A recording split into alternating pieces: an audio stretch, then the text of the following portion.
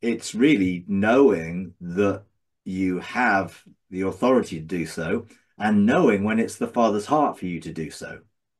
Hmm. Otherwise, it can become a party trick and you just sort of, Right. oh, I'm going to go and do this, this, this.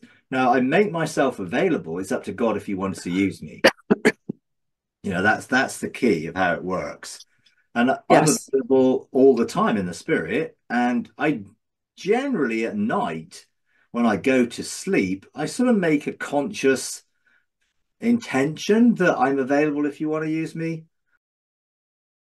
I was thinking about, Justin's been talking a lot about governing over space and time. And I just wondered, like with you, I'm assuming you're doing this too. And so I'm just wondering how you go about, doing that and how you personally co-create time miracles and engage in all of that.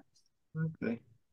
Um, well, in terms of time miracles and that type of thing, it's on a need to do basis. So Yeah. if I need to do something and I feel it's in alignment with the Father's heart, then I basically choose that reality. So I choose Uh-huh. the reality that aligns to the Father's heart, which also is something out of that which I know how to do in the sense I know how because I've done it before. So I have testimony. Uh-huh. Some of those testimonies were things that happened to me. Some of those testimonies there were things that I chose to do, and then I choose to do it again. Mhm. And to be honest, it's not as common as it once was because I don't think I've got the need to do it as much in a sense. Uh-huh. Um, and I'm sort of managing, working and cooperating with time. Um, in it's not working against me, it's always for me. So I don't operate from a mindset of, well, I'm too busy, I don't have enough time. I Right. always consider that I have enough time. And if if that is the choice and intention that I have, then I always have enough time. Now, whether that is a an outworking of a time miracle in that there's an expansion or contraction of time to enable me to do whatever I need to be doing. I don't consider it any other way. So sometimes it's relative to the way you're considering it. So I don't know how long it would take me to do something because I don't look at it from the point, oh, well, I've got an hour or there's 2 hours or I've got this. I just outwork what I need to do and I do it. Now, that might entail time expanding, contracting around what I'm doing. So it's not that I do something from a position of, oh, I don't have enough time. I must do this. I must do that. It's always coming from a state of rest and being. So I operate from a state of rest. Therefore, I am able to do everything I need to do. It's not even a concept in my mind that I don't have any enough time to do something. I will always have enough time to do something. And if that entails time bending around that, then it will around my choice and my choosing that reality. If you're coming from a perspective of, well, I don't have enough time and I've got a limit to this time, I've only got an hour, I've only got this, then you may have to consciously choose to expand or contract time because your mindset is, I don't have enough. Whereas I always have enough, therefore it manifests around me more than me saying, okay, I'm going to expand this time right now from an hour to a day. I don't need to because I always have enough time. Therefore, time will respond and cooperate with me in that way. Now, if you're looking at time miracles in that you can go back in time and do something, then I only do that as I'm led to do it. It's not something I can choose to do it, but I'm always surrendered to the Father's purpose in it. So if I did an activation which I mean, I think I did an activation with a group last month in which was, okay, let's be open to being available for God to use us back in time. So we go into the now of the eternal now, and then we can come out of that into any place in time. And it was as if we'd always been in that time. I didn't change history. I was used in history, but I go into the eternal now in 2024, and I go back to, I don't know, 1925 or 1850 Mm. or whatever it might be. I do something. I've always done it, but I'm only aware that I've done it now because I've gone into it relatively to my now position. And I come out from the eternal now position into that time, come back into this time having done something.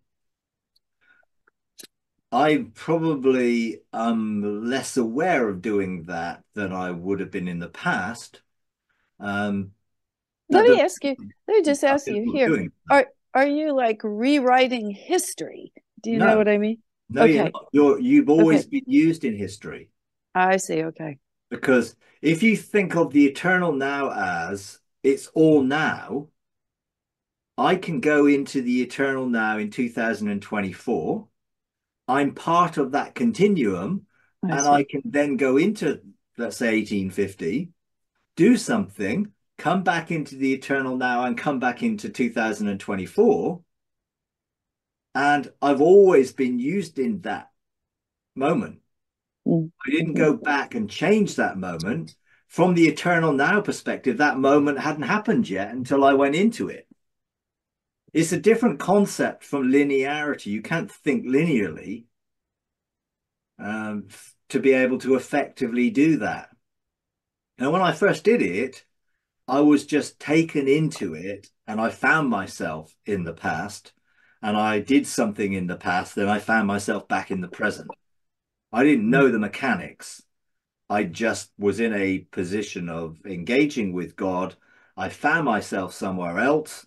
I then came back, and it was obviously in the past because the people were dressed and spoke in a way from a couple hundred years Mm-hmm. ago, whatever it might be. I also found myself in space, in other places in this time, and Mm-hmm. other places in the world. And no, I don't think I traveled spirit, soul, body, because I think in occasions I did something. I asked people, well, was I still there? Did I disappear? And they said no, but it looked like you weren't there consciously. So then my spirit, soul was transported in another space, let's say in China, Russia, anywhere. Um, and I did something, but I manifested physically in that space. People were able to see me, engage with me, and I was able to touch them.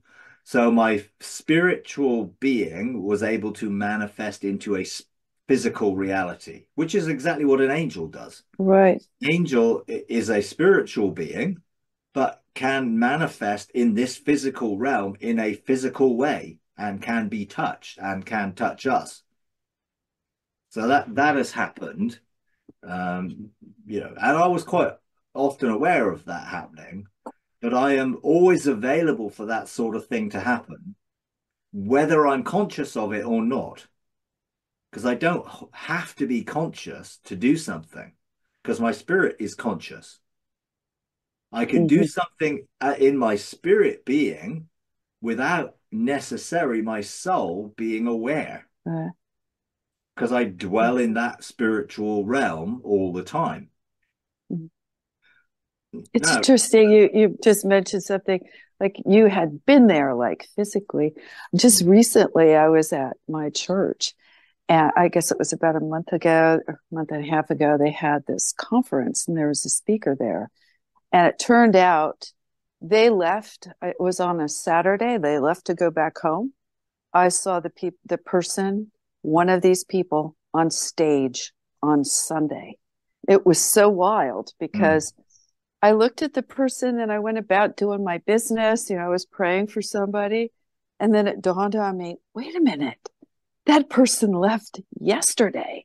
And Mm, then I was like, okay, was the person there in spirit or was the person there in bodily form and spirit? You know what I mean? I never got a chance to go up, walk up to her and touch her, mm. to test it out. But it was just, yeah, Yeah.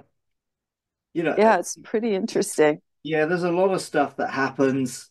Um,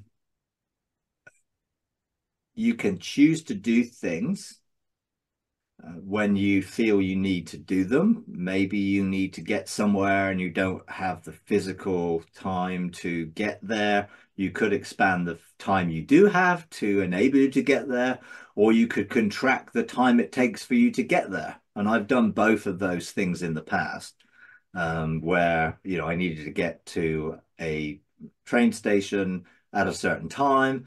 I was running a long time late and I chose to get there and was able to get there on time, even though there wasn't actually enough time. Now, you could say I could have expanded the time I did have, or I could have contracted the time it took. Either way works. I don't think it matters. I've done the same flying in that we took off in an airplane over an hour late. The flight was about an hour and 40 minutes, and we got there to catch a connection, which wasn't naturally possible. But I needed to catch the connection, so I chose the reality that we would get there. Now, again, I'm not sure whether the time it took to get there contracted, so we got there in a shorter period of time, or the time we had to get there just, you know, expanded in that sense. So it doesn't really matter. It's really knowing that you have the authority to do so and knowing when it's the Father's heart for you to do so. Mhm. Otherwise, it can become a party trick and you just sort of, Right. oh, I'm going to go and do this, do this, this, this. Now, I make myself available. It's up to God if he wants to use me. That's the key of how it works. And I'm Yes. available all the time in the spirit. And I generally at night, when I go to sleep, I sort of make a conscious intention that I'm available if you want to use me. And there have been occasions where people have said, "Well, we talked last night in the heavenly realms or whatever and whatever," and I'm like, "Oh, great, okay, what do we talk about?" Because I'm asleep, but I'm still active. My spirit doesn't need to sleep, so I'm active. My soul doesn't actually need to sleep, but I usually am at rest during the night. Mm-hmm. My body does need to sleep. So I usually go to a place of rest and therefore become not conscious. Otherwise, you'd be awake all night in the sense of consciously awake, and that could be emotionally draining. So I'm not conscious, but my spirit is engaged, is awake. My soul is resting, and my body is asleep. And I'm able, therefore, to be available to do whatever it is that the Father might have me to do. And that could be to answer someone's prayer in the past. It could be to answer someone's prayer in the present. It could be to do anything in the realms of heaven. It could be to engage legislatively and lots of different things. Now, some people may have specific tasks or quests that enables them to go back into the past, saw what happened, and then with that knowledge, then do something in the present to deal with what happened in the past. That's another way of doing something. So you become aware of what actually happened in a particular moment in the past, and that then gives you the ability to deal with what happened in the present to make sure in the present that the past no longer affects the present in that way. You don't change what happened, but you become aware of it, and that enables you to have the wisdom to deal with it. That's another way of operating within Ah, time. And I know people who have done that, in which they needed insight into something that happened, a covenant that was made, and they observed the covenant being made. And then when they came back into the present, they were able to undo the covenant that was made and deal with it. So that's another way of dealing Ah, with time, in that you observe, but you don't interfere. right. But what I don't believe you do is you go back and you change time, because if you did it, no one would know you did it, would they? Because the it would have we would only be aware of what actually happened after you did it. So Right. from our perspective, it would be as it was. Now, I know quite a lot of people have this, I can't remember what it's called. There's this sort of phenomenon where they believe that there's sort of multiple streams, or there's things that Yeah.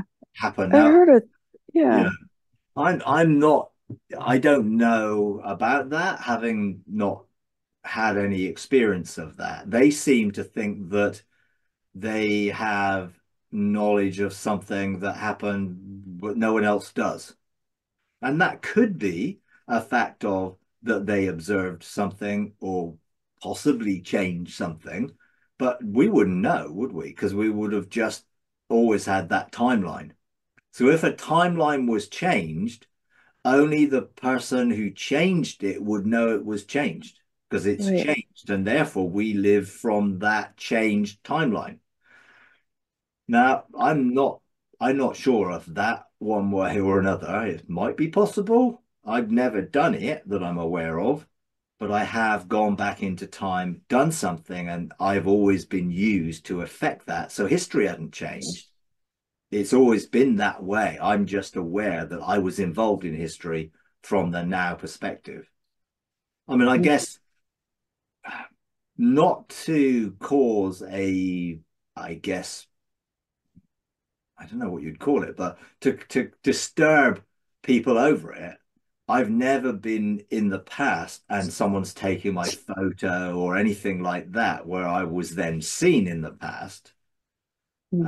because that could obviously create for some people a lot of issues around well, you're someone from the present and you're seen in the past. God doesn't want to draw attention to these sorts of things, because I think that would then maybe create a curiosity or an interest which might not be healthy. And then people might be trying to do something, um, which is out of their own desire to do something Mhm. rather than being available to outwork God's desire for something. That makes sense. Yes. You know? Yeah. So yeah, there are that type of thing, and there have been occasions where I have trans relocated from one place to another, Mhm. instantly, without really feeling anything, but being in one place and then being in another place instantly. It wasn't that I particularly even chose to do it, when it first happened, but then there was an occasion where I needed to choose to do it because I was running late for a train and I was 10 miles away and I needed to be there in 2 minutes.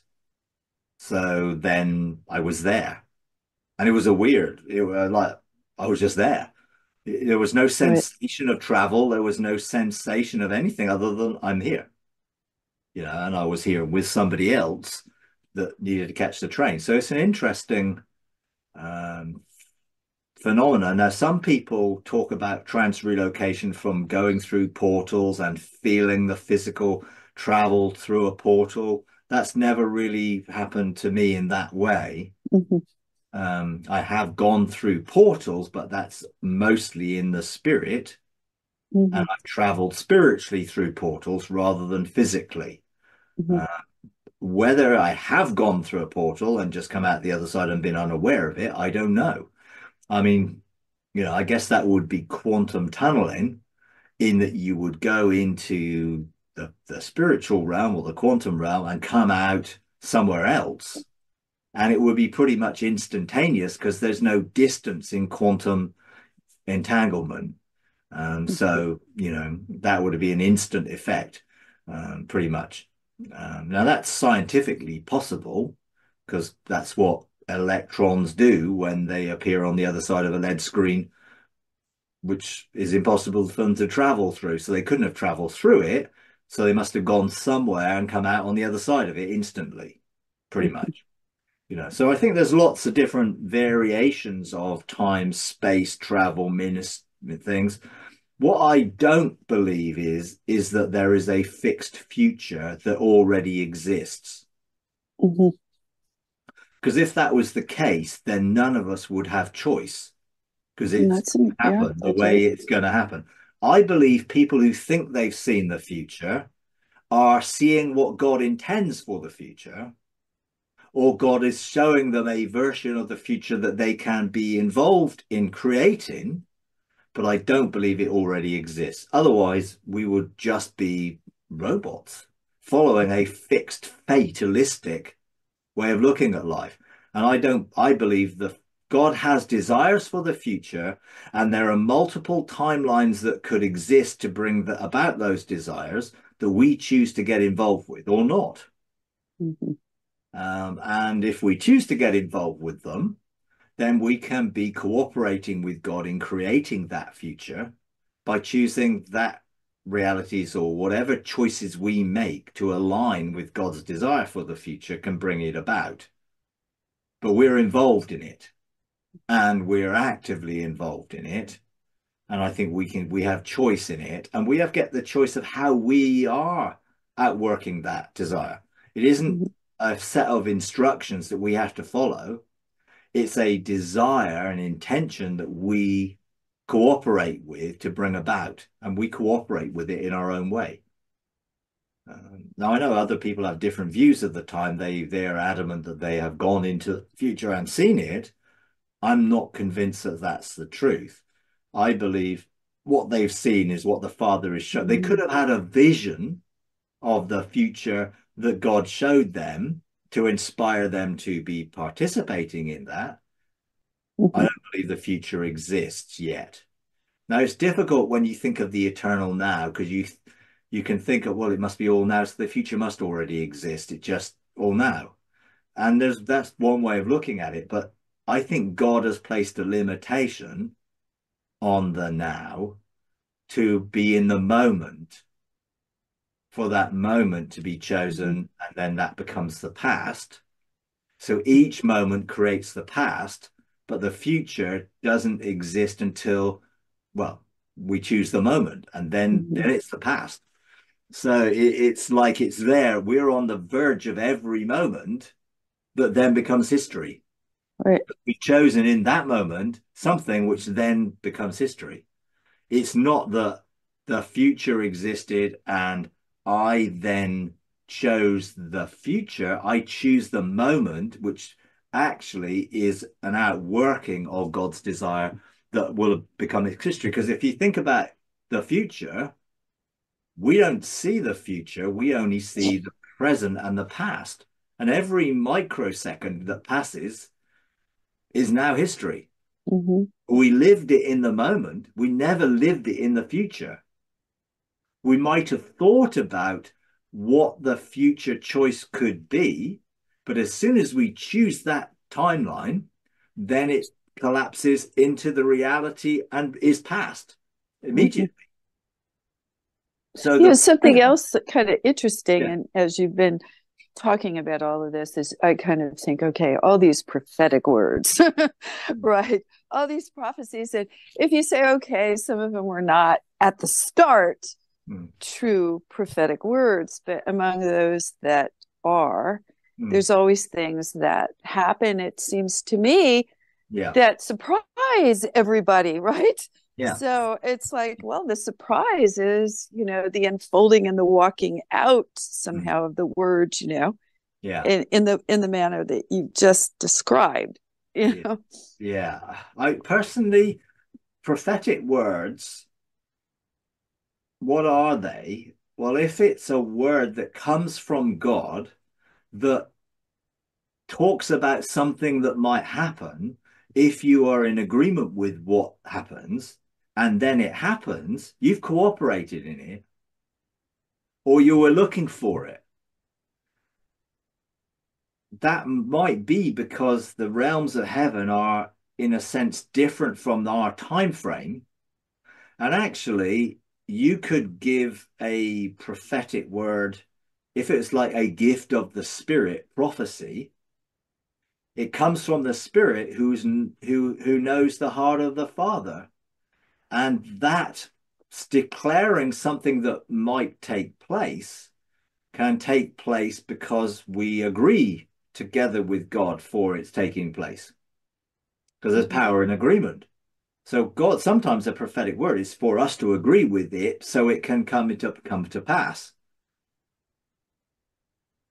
Mhm. Sometimes, I mean, and most of what I would have heard as prophetic words from most of the so-called prophets of today, I don't think any of them come to pass, or very few come to pass. And some of the things are so general that you could read into anything to see them come to Mhm. pass.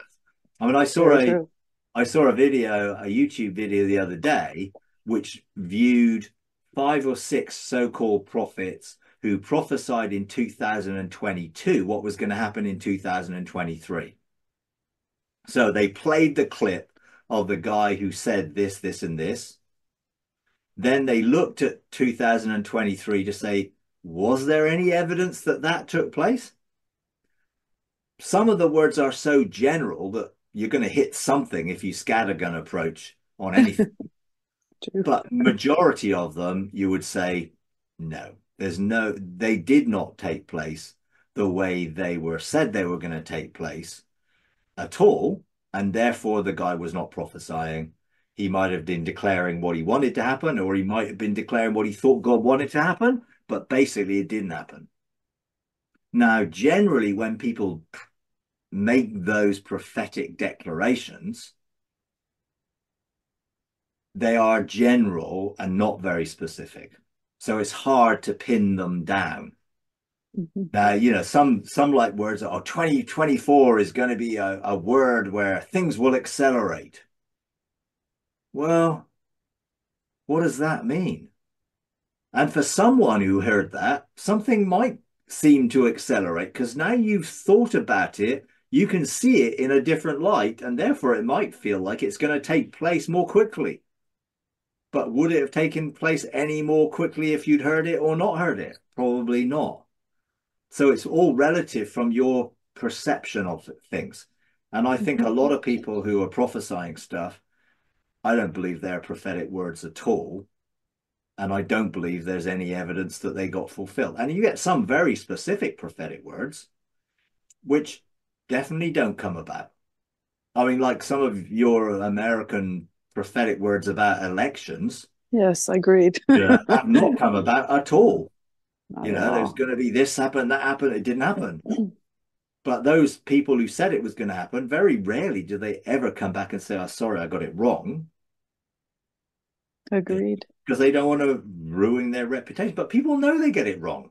So, so in one sense, they probably get a better reputation if they came out and said, "Oh, yeah, I must have misheard, or I didn't hear it right."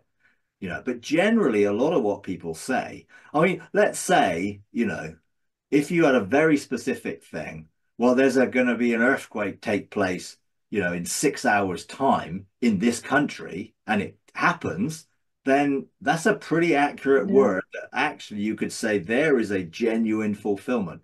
If I sort of said, oh, there's going to be an earthquake that happens, yeah, there's earthquakes that happen every year, you know. Mhm. So yes, someone could say, yeah, that was fulfilled. But was it really a fulfillment of a prophetic word, or were they just sort of choosing something that they know is always going to happen and therefore it does? Now, I think there have been some very clear words that someone did say that did come to pass. Mhm. Why were they said? And because they were said by the person, did that bring it about? Or was it that it was a sign that God was going to use for a particular reason that God chose? Maybe to validate something, or maybe to affirm something that someone then would trust what God Mhm. was saying because that was the case. You know, and sometimes saying something is going to happen is the reason it happens. I Mhm. mean, That was like I Paul remember, Kane, you know, you yeah, know, he yeah, was a clear example of that when he had his entree with yeah, Wimber. Mm. back in the mid 80s. You Yeah. know, there were a few of these stellar, Yeah, there um, were a few, Bob Jones and a few others. yeah. Now, you know, Bob Jones also said things that you could say have come true, but what were the meaning of what he said? I mean, the Kansas City Chiefs winning the Super Bowl a few years ago, there's going to be a revival. That was Hmm. a prophetic word. The Kansas City Chiefs did win the Super Bowl many, many years after he predicted they would. Hmm. So the likelihood of them winning it was, well, maybe one day they will, you know. So that was not beyond the possibility that they could. Hmm. But when they did revival happen? What is revival? What do the words mean? And I was actually, because I heard this prophetic word a lot from a lot of people in the US, I was curious enough to go and ask Bob Jones what it meant and what he meant and what has happened. Did it happen according to how he thought it was going to happen? Now, Hmm. you could look and say, well, there are a few things that have happened since the Kansas City Chiefs. Now, was that just for Kansas? Was that for the whole of the US? Was that for a particular town? Was that for a particular person? Who knows? But I would say since that came about, which was what, 2019 or something around there, 20 or Oh. before, maybe? You know, I know they won it last year and they've won it since, but they hadn't won Mm. it for a number of years up until that point. When it happened, would you say there's been revival in the US? Mm-mm. Probably not on a broad stage. Now, there have been some meetings. So there's the Yeah. college meetings that happened that people say, the revival. Well, Yes. that was a several years after the initial thing of winning the Super Bowl. So actually, could you say that was the fulfillment of that? I don't think you could genuinely say that. Now, when I talked to Bob Jones about it as part of the cloud of witnesses, he had a very interesting conversation. And one of the things he said is, look, I use words to convey something that God was trying to get over, and I use the words that I knew to try and convey that. Would I use the Mm. same words now? No. Because as soon as use the word revival, that has a very specific meaning for some people and a very general meaning for others. Uh-huh. We used to have revival meetings. Well, what were they? Well, they were meetings hoping for revival. It didn't mean just because there was a revival meeting, there was a revival. And what is a revival? A revival, from one sense, would depend on what stream of theology you come from. Because reviving something means something's dead and it's going to be brought back to be to life. Now, that's not the general Christian meaning for revivals. So you might say that Toronto was a revival type thing, or you might say that the Cane Ridge revival, where some certain supernatural manifestations happened in the sort of Wild West era. I mean, there are lots of things that are called revivals. People have written books about them, which other people would say, well, that was a renewal or that was a reformation. You know, there are all sorts of words that are used to describe certain things. Bob Jones sort of indicated that he would have not used that word because people had an expectation of something was going to happen, which was not actually what God was conveying. And the scope of it was not clear within the word. Mhm. So it was not, people could read into it all sorts of things. So Bob Jones, what he did say to me was, why are people still looking to words I spoke years ago when they can be engaging God for themselves to get his word for them now? Which is, you know, an interesting perspective because a lot of those people who prophesied like that did not teach people to prophesy like that or to hear God for themselves.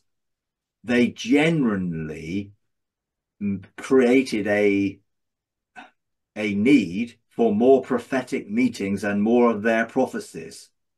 I went to some of the Wimber meetings with Paul Kane, Bob Jones, John Hmm. Paul Jackson, and others, and it always seemed to be the same sort of people who got picked out to have a prophetic word over them, or a weird word, like a word of knowledge, which was so cryptic.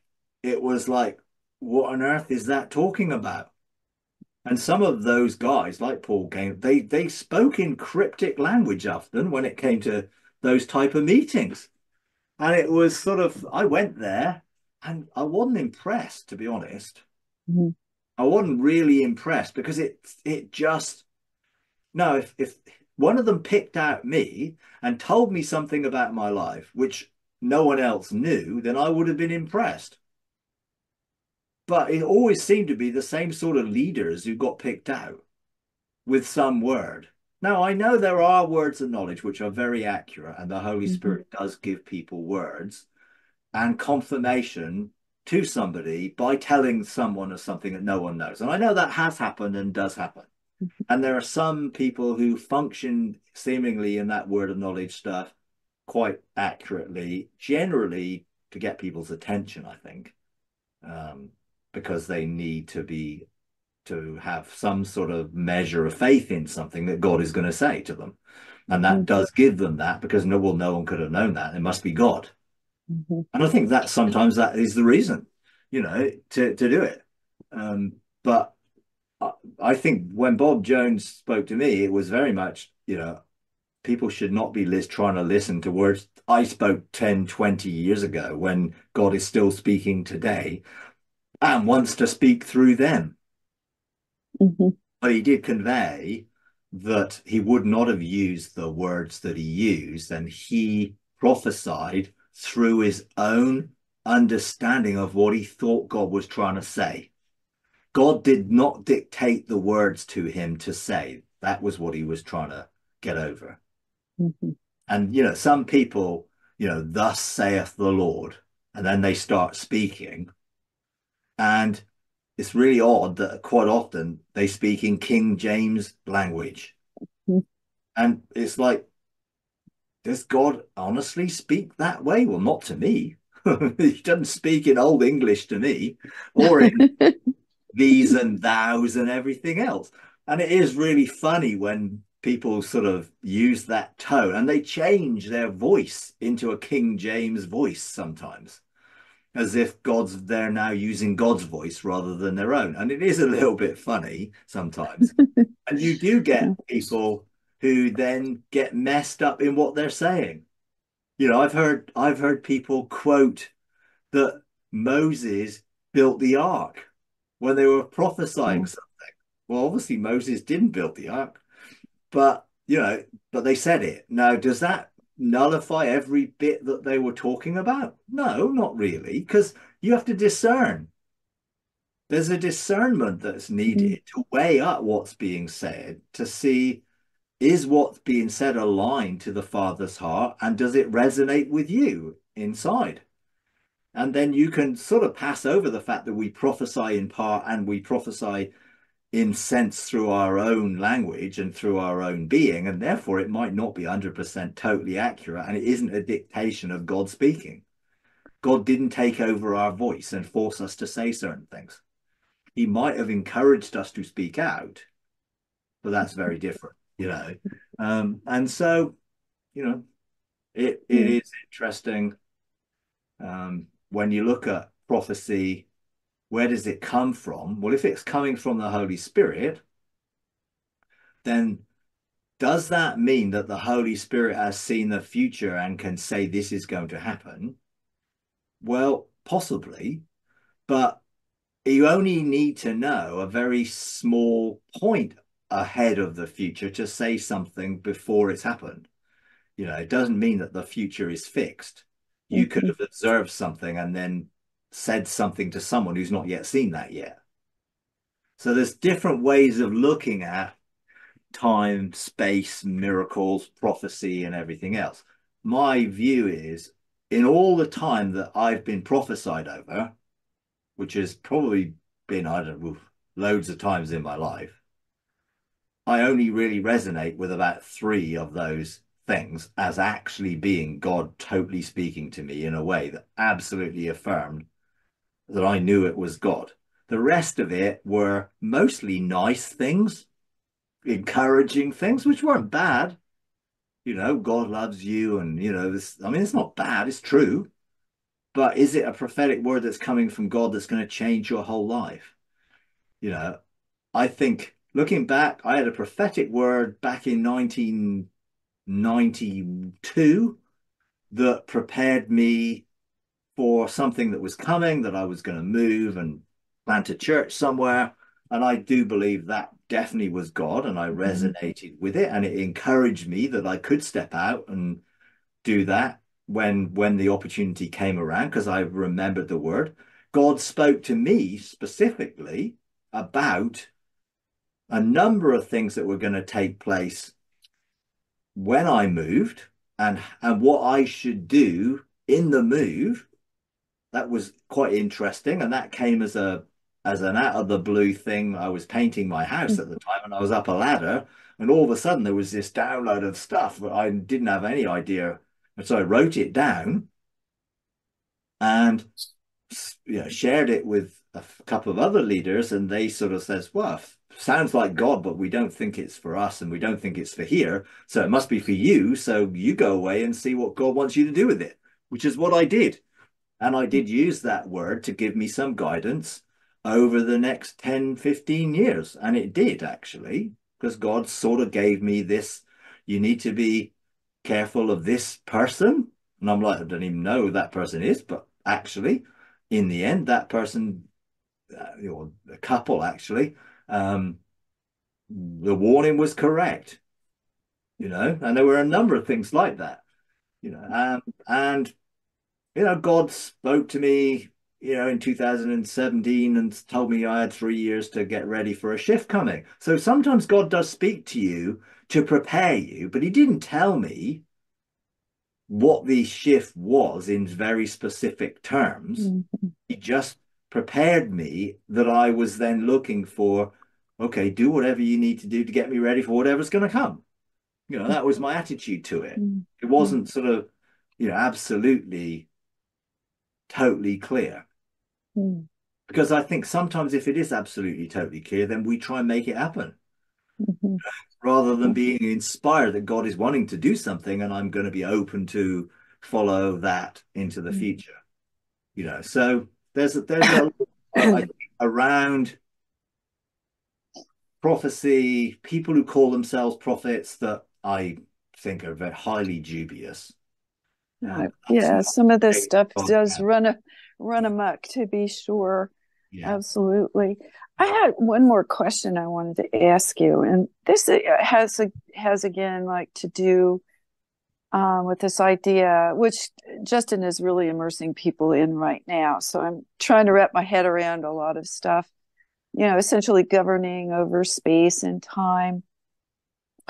And Hmm. it's kind of hard for me to articulate this exactly, so bear with me. But Yeah. I know Justin believes that we should not, and I don't know how else to express this, Mike, but that we shouldn't really come under the restriction that is set by the calendar, the framework of time.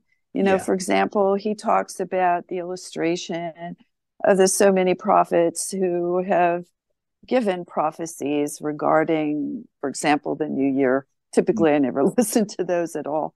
Yeah. And he highlights that as one of several examples. And he goes on to say, because, that puts us under the earthly framework of the calendar, Mm. essentially, Yeah. the earthly framework of time. And so he points out, that's one of the reasons I think he would say that many prophetic utterances in the church have failed. But Mm. anyway, instead, I think this, he believes that we should basically govern over time through ascension, where Yeah. we're co-seated with Christ in heavenly places, and Yeah. that we should go up higher, where we can begin to govern over time and see creative miracles as God wills and as we learn how to do them. So Right. as I was kind of pondering this, it's like a new message from him. I've been also looking at Christopher Carter's Discover the Heavens Yeah. for a little while. And I'm so sad he passed away. But Yeah. anyway, Mm. um, I'm getting a sense of this that Mm. I'm really not Mm. 100% sure that Christopher Carter and Justin are quite exactly on the same page. I know they both do ascension, obviously, but Yeah. that they don't exactly hold exactly the same views. And I'm not quite sure where to go with this, except that I know that Christopher's taught Yeah. extensively on the cosmic clock, Yeah. So I'm wondering if you have some insight in this as I kind of Yeah. I look mean, through these materials. yeah. I mean, obviously I know both Chris, I did, spent some time, and we actually with Justin spent time together on Ascensions. Uh-huh. In 2020, we spend quite a bit of time ascending together and doing things together and everything else. And some of it's semantics in that it's just the way you express something. And I know the sort of cosmic clock thing. I never bought into that I am going to be controlled by some either astrological setup of the stars or that I'm going to wait for 2,500 years or whatever for the next period of Aquarius to come or Aries to Aquarius or Pisces to Aquarius. All those, it's almost like, well, okay, I do believe in immortality, but do I really want to wait for 2,500 years for another season to come? I believe that those seasons were illustrative of God's desire to do something. Hence, okay, let's look at the Aquaries and the water pourer, and people will prophesy all sorts of stuff about well, there's living water coming, there's streams of water going to flow, we're going to have revival waters flowing, all depending on where they're tuned into, they will use that form of Aquarius to say all sorts of stuff and then the transition between the ages and all that stuff. Yeah, there's often transition between what God is doing. Do I believe in times and seasons that God operates? Yes. Do I believe God operates within our times and seasons to help us relate to things? Yes. Because sometimes he says to me in 3 years' time. So he's respecting the fact that we live in time. Now, ultimately, am I subject to that in that legislating and governing the times and seasons that God wants to do something is for me agreeing with God and participating in the co-heirship to bring about what God desires. Now, that doesn't mean I can govern somebody else. I can't control someone or control what some people do. Now, I think sometimes when you think you know what God's heart is and you try and make what God's heart is by controlling other people or legislating against other people, I don't think that's how God wants us to do it. I believe everything that we legislate should be for blessing, never for cursing. So, never for removing somebody or anyway, someone ends up dying or someone ends up losing their job. And yeah, I legislated for that. I don't think that's how God really wants us to do it. Personally, I'm not saying that you could do it because you may have the power and the authority to do certain things as a son, but is it necessarily what God wanted us to do? I'm not convinced. I don't resonate always with the sort of, I'm so concerned with what's going on in the world, I need to change it. Because the way that then seems to get transpired is that I'm going to come against this and I'm going to come against that and I'm going to go come against the other. I don't think God comes against anything. God wants to bless to bring about change and transformation. I'm not sure that's the negative. And I think there's still a bit of spiritual warfare in a few people that operates, that they're looking at it as a warfare type. I'm coming against the enemy, but they seem to do it in the same spirit, not the opposite spirit. So I'm going to operate in love in what I'm doing. Now, for me, I can govern in love, and that will bring about change to bless people's lives, to bring them into an alignment with who God says they are and what God wants for their lives. And I can call that into being. I can decree and declare that. I can govern and legislate that. But I'm not controlling those people. They still have a choice to embrace God's heart for them. And if they don't want to embrace God's heart for them, I can't control them into, and I can't control a government into changing a policy just because I don't think the policy is what God wants. Because I think a lot of some of people's ideas are coming out of their own sense of what's right and wrong and justice rather than God's, or Mhm. sometimes, So I'm totally in agreement that we have, as sons, the ability to cycle the seasons or cycle things in time to bring about change and transformation. And that might appear to be an acceleration, but I'm not going to be controlled by the cosmic clock. I think we are therefore to govern times and seasons to bring about God's purposes, but not mine or someone else's or in a negative way in any sense. Therefore, if I'm governing time, what am I trying to do?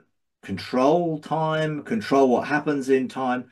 Now, if time is also a being that we Yeah. can cooperate with, and therefore, I believe process and journey is what things are about. And people are on different cycles of journey and process. For some people, it takes a lot longer than others. Therefore, if you're going to try and control the time, then you're going to make it too fast for someone and too slow for somebody else. So they're there to legislate for their own outworking of their journey within the time that they're in. So I think it's complex.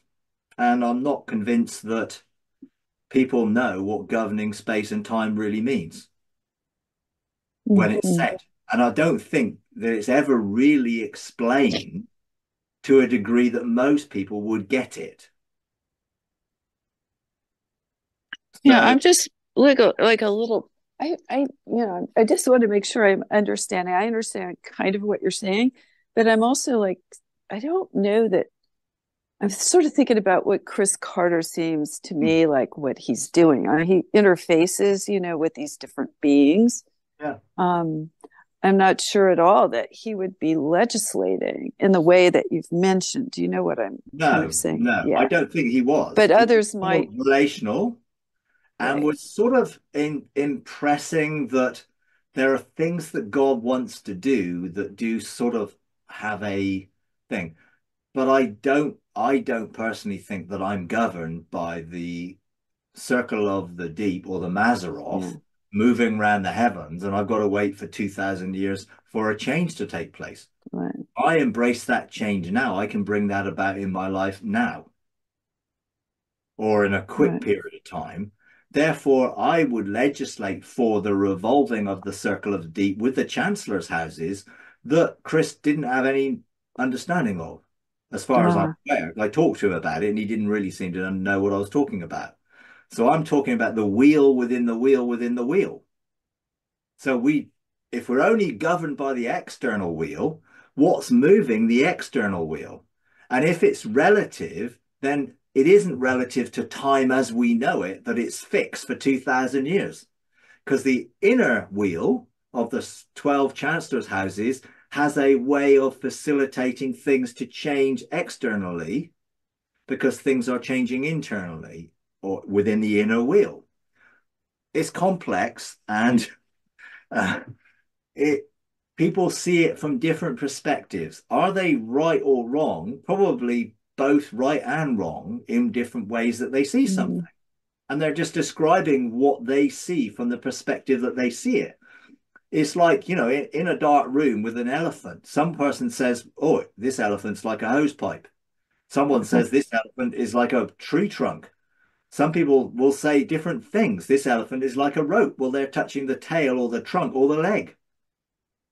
It's still the same elephant, but they're all seeing it from a different perspective. So they think that their perspective is the only perspective because they're focusing on it. And I understand that. And of course, you do when you are, that's your revelation and you bring it. But I think that revelation has to fit in with many other people's revelation to bring about a probably a more whole view of it, Mm. as I would see it. So I have been involved in the circle of the deep and all that stuff for quite a long time. And I have perspectives of seeing it the way I see it, and I resonate with how other people may have their perspective. So I know this was connected some way, but I don't see it the way they see it. Mhm. You know, doesn't make them wrong, but it also doesn't make them 100% right either, as I'm guaranteed not to be 100% right. Because there are different perspectives that need to come together to give a whole Mhm. perspective, which is only God who sees the full big picture Mhm. of it. But what I don't want to do is I don't want to use my position of authority to try and control what happens to other people. Right. I want to bless them. I want to give them opportunities of embracing their destiny but I can't control what they do or how they do it by legislating for them to do it. Now, I can decree and declare and call forth the desire of God for their lives and call them into blessing and all that sort of stuff, and hope that they will respond positively to God's purposes in their lives and follow their own journey and pathway for their fulfillment. But I can't make someone do Mhm. something or not do something Mhm. by me being seated above them in heaven, because I think that's control. God doesn't do that with me Mhm. or you or anybody else. He doesn't force us, but Total he is freedom. wooing us. Yeah. He's wooing us and encouraging us and nurturing us to follow and walk the journey out, but he's not forcing us to do it. Therefore, I don't want to see governing as controlling people. If you enjoy these videos, would you please take a moment to like, comment, and subscribe? It really does help. Thank you very much.